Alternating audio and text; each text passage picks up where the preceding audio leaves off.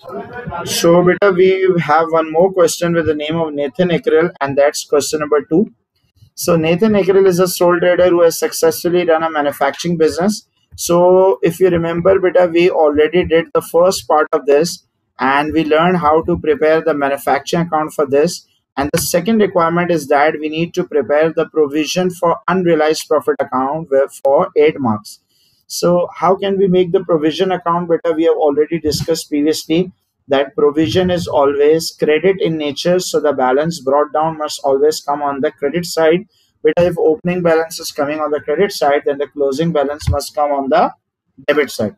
Now whenever beta factory is charging profit, so the entry would be factory manufacturing account would be debited with the factory profit, and provision would be credit.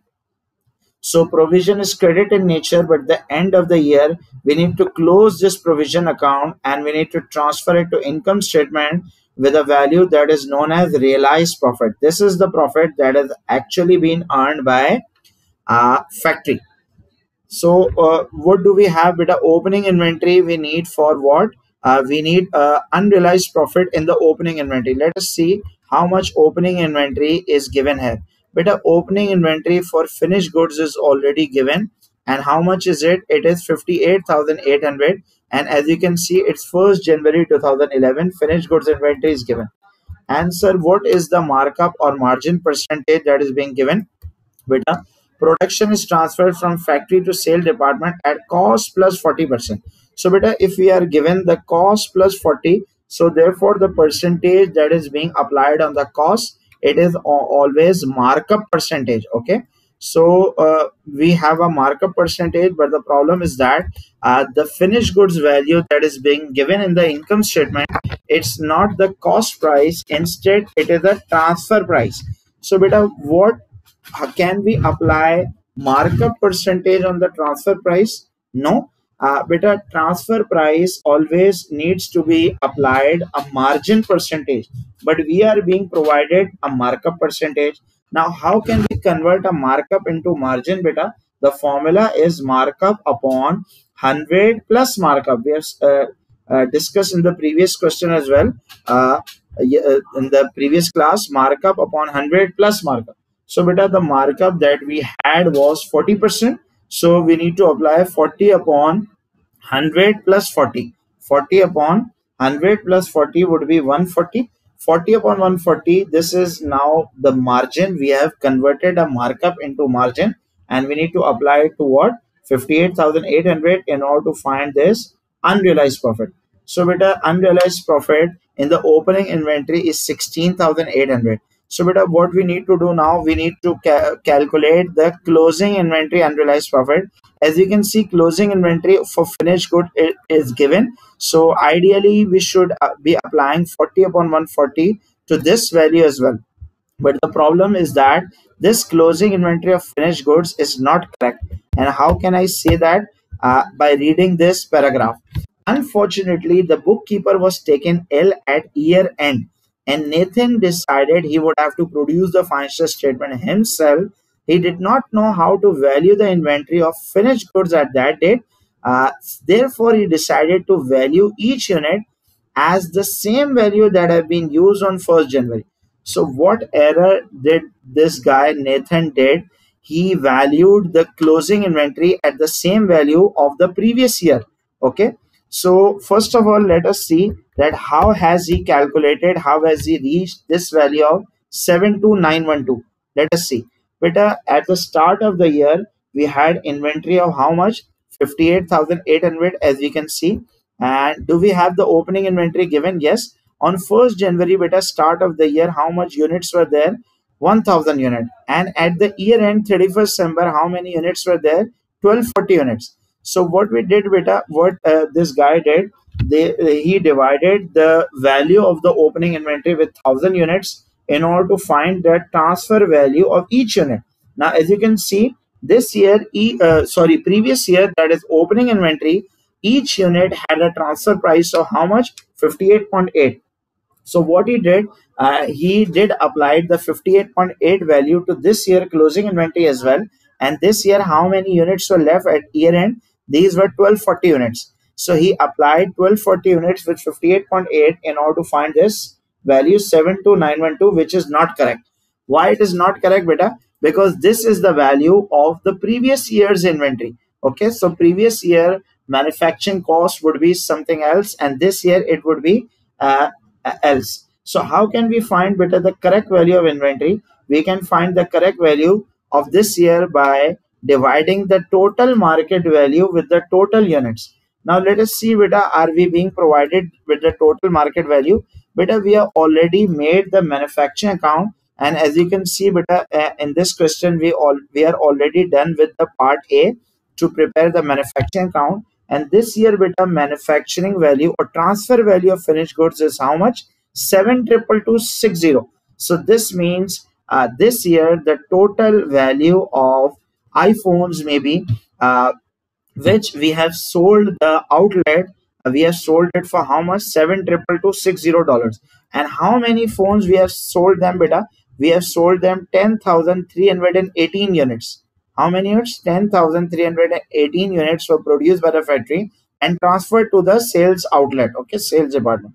So beta, what we need to do, we need to divide this total value of the finished goods with the total units that we have transferred this year, and this gives us the value of $70. Now as you can see, there's a big difference. Last year the value that the price that we charged the outlet was $58.8 for each unit, but this year, beta, we have charged how much dollar? We have charged $70 per unit. Okay, so what we need to do, beta, we need to multiply this $70 with the number of units, and these are 1240 units. Okay, if we apply 1240 units to $70, we are left with the value of 76,800. Beta, now this is the correct value of closing inventory, and this is basically the transfer value. Again, on the transfer price, the percentage that is applicable on price is not the markup percentage, beta. Instead, it's a margin percentage.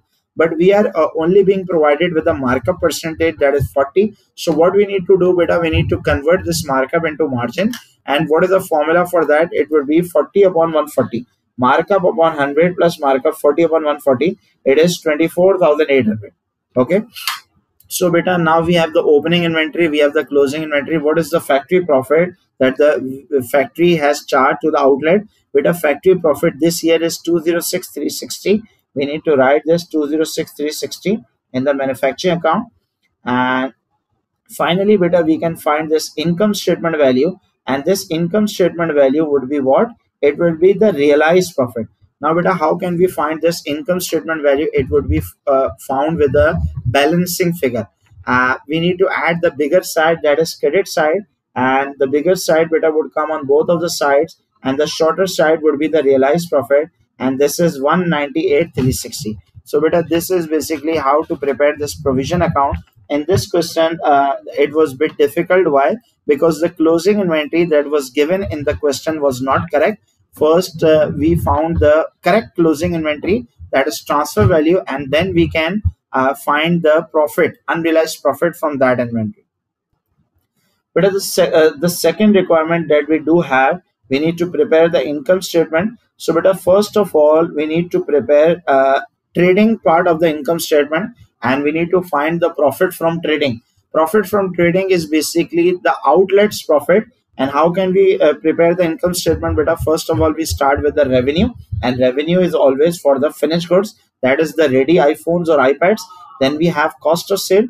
First of all, beta, we have opening inventory. Then the opening inventory would be for finished goods, and it would be not the cost price, but instead it would be the transfer price. Then there is a transfer value or market value of finished goods. And how can we find that, beta? This is the final answer for part A, that is manufacturing account. Then if there are any purchase of finished goods, we must also write these here, purchase of finished goods. Then if we have, beta, closing inventory for finished goods, obviously it would also be written as the transfer value. Then we have cost of sales, opening at transfer value, then closing cost of sale. If we deduct sales and cost of sale, we can get gross profit. If we have any other incomes, we can add it right now. Then we have, beta, expenses. So instead of writing expenses, we are going to change the heading as non-production or non-manufacturing overhead. These are the expenses for running the outlet. Okay, So the shop, and the profit for the shop would be termed as profit from trading. Now let us see. First of all, beta, we need revenue. As you can see, he have already prepared something as income statement. Although it's not correct, it contains manufacturing items as well, and outlet transactions as well. So we need to pick up anything that relates to the outlet and not the factory. So revenue is always charged in the income statement. Revenue is always recorded in the income statement. Beta, then we need the opening inventory. Opening inventory is already given, that we are assuming it's correct, because the examiner has not mentioned that Nathan has made any mistake in the opening inventory. The only mistake that he has done was in the closing inventory. Then the transfer value of finished goods, beta, we have already done the A part, and A part contained transfer value of finished goods. How much? 7,222,60. We are going to write this 7,222,60. This is the transfer value. Then the closing inventory, beta, the closing inventory that is given in the question, that is 72912. We just discussed this is not correct. Why? Because this is based on the previous year's value, and in this year, beta, the correct value of the closing inventory is 86,800. And we had how many units? 1240 units of the sperm. That is the name of the product. And this year, transfer price of each unit is $70. So we can find this value 86,800. This is the correct transfer value. So we always going to write the transfer value and not the cost price. So opening at transfer value, then closing value would be cost of sale. If we deduct sales and cost of sale, we can find what? We can find the gross profit. So beta, if we have found the gross profit, then we have some non-manufacturing overhead. Non-manufacturing means any overhead that relates to the outlet. So let us see, do we have any expenses relating to the outlet? Better, we need anything that is other than factory, other than manufacturing. Manufacturing wages won't be charged here. Neither do supervisor or factory rent. Yes, we are going to write office rent. Then depreciation should also be relating to office or admin, that is depreciation of office. Then carriage on raw material should not come here. Anything that relates to the production should not come here. Anything that is other than factory should come here. So there are three types of expenses. One is office rent, then depreciation of office equipment, then admin and selling. We are going to charge these expenses here. And finally, we are going to get the profit from trading. So beta, profit from trading is basically, it's not profit actually, it's the loss. Why? Because it's coming in the negative value. So therefore this year, the store, our outlet or store, has suffered a loss. But that doesn't mean that factory must also have suffered a loss. So what we need to do, beta, we need to add the factory realized profit. Now beta, realized factory profit, although we have already found out this realized factory profit, and this is the value that we have already find out, 198,360, we can write this directly. Sir, but what happens if we haven't made this provision account? Can we find the realized profit directly? Yes, we can do that as well. So this is basically the shortcut working. If we haven't being required to make a provision account PUP, we can find this value directly. So how can we do that? First of all, beta, we are going to start this with factory profit.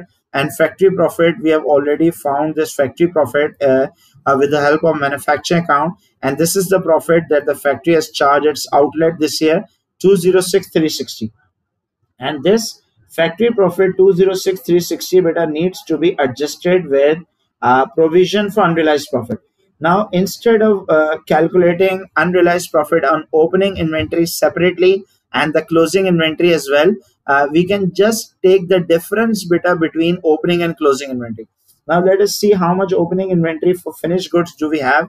It's 58,800 and it's the transfer price. Then closing inventory, correct value for closing inventory is 86,800. If we can find the difference between the two, as you can see, beta, inventory is being increased during the year. So if inventory is being increased, so is the unrealized profit would also increase. Okay, so beta, this is transfer price, and on price we are not going to apply the markup percentage that is given in the question. Instead, we are going to convert this markup percentage into the margin, and the formula would be 40 upon 140. Okay, so we need to apply 40 upon 140 on the this value, increase in inventory, 40 upon 140. So we need to find this PUP balance, and if we multiply 28,000 with margin percentage, that is 40 upon 140, this is 8,000. So this means beta, out of the total profit that the factory have charged the outlet this year, that is 206,360. Out of the total profit that the factory have charged this year, 8,000 is basically unrealized. So if 8,000 of the profit is unrealized out of this total, so the realized profit value is beta how much? It is 198,360. Okay, realized value is 198,360. So this is which should match with this. As you can see, we have already found out this 198,360. So beta, there are two ways to find this realized profit. One is with the shortcut working that we do in the income statement directly, and we'll be doing this working if the examiner has not asked us to prepare this PUP account. But if the examiner has already asked us to prepare PUP account, then if we have already calculated this value, then there is no need to show the workings here. We can just take this value directly. Okay, and this question, as you can see, inventory is increased like in the previous questions as well. But what happens, sir, if the inventory is decreased during the year? Then this means that we had more amount of opening inventory than we had in the closing inventory. So in that case, instead of deducting this, we are going to add this. So the realized profit would increase. Why? Because the profit that we have charged this year, we have also earned this, and some of the profit that was unrealized previously because the goods were unsold at the start of the year, those goods also were sold at the end of the year. Okay, so in that case, if the inventory is decreasing, then we can add this in order to find this realized profit. Now, as you can see, factory has earned this much profit this year, but outlet has suffered the loss because outlet's expenses were more than the gross profit that the outlet has made. Okay, so what we need to do, we need to net up both of these value, and the loss would be adjusted from the profit. And as you can see, profit is more than the loss, so therefore it is the overall profit. And what happens, sir, if there is the loss is more than profit, then the final value would also be a loss. The final value would also be a loss. And last requirement that we do have in this question, we need to prepare what? Corrected income statement. We have made it corrected income statement. We need to make corrected SOFP for 7 marks. Now, as you can see, beta, SOFP is already given in the question. There is very slight adjustment in the SOFP, and we studied previously as well that statement of financial position for a manufacturing business is same that we make for a trading business. The only difference beta that we do have is for closing inventory. And in this topic beta, we have three types of inventory normally, and that is raw material, work in progress, or finished goods. So beta, we are going to start with the non-current asset part. Now, as you can see, there is no adjustment in the non-current asset. We can write this value directly. After non-current asset beta would come current asset, and that first of all we are going to write inventory. And there are three types of inventory here: raw material, work in progress, or finished goods. But in this question, I guess there is no work in progress. Let us see the manufacturing account. Yes, there is no work in progress. So therefore, we are only going to write what? Raw material and finished goods, and not the work in progress. So beta, raw material again would be the closing inventory, and it's already given 46,400. But the finished goods value that the examiner has given us 72912, we have already done a good debate about it. So this value was incorrect. So we have found beta the correct value of the inventory. First of all, beta, we are going to write the inventory as in transfer price. But the thing is that after transfer price beta, we need to adjust one value, and that is the unrealized profit. So you must remember with the previous question, the unrealized profit should be deducted from this value, and we need to apply 40 upon 140. We have already done this, and the closing inventory unrealized profit is 24,800. We already found out this value. Okay, and that is 24,800. This is the profit of the factory from the goods that are left over at the end of the year with the outlet. So beta, if these goods have not yet been sold by the outlet, so the profit cannot be booked by the company. Okay, so therefore this profit must be deducted because this has not yet been realized. And when will this profit beta will be realized? When the outlet has actually sold these goods to some outside customers, then this profit charged by the factory would be termed as realized. So why do we deduct this profit beta? Because this is an application of prudence concept, and prudence says that profit and assets shall not be overstated. Then beta we have trade receivables, and other values are all the same. There is no adjustment or whatsoever there. As you can see, trade receivables is there, then the bank is there, and if the cash is there, we can also add this as well. So beta non-current and current asset would give us the total asset. After asset comes capital and liability in the accounting equation. If you remember the sole trader SOFP that we did, and the capital value is the same as sole trader here. Opening capital, beta opening capital is already given of the previous year, and there is no correction here in the opening capital. Then we need to add profit for the year.